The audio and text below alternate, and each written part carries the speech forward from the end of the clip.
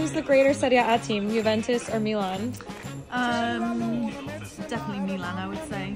Champions League is the best competition in the world, and they've won, what, 7? Well, in Serie A history has to be Juventus because we're looking at domestic titles.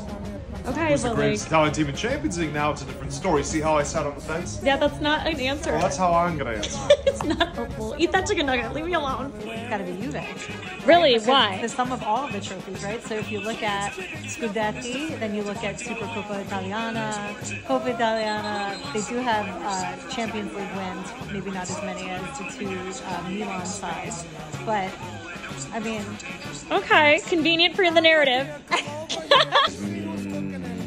Milan, because Champions League for me is the measuring stick that everyone looks to at the end of the day.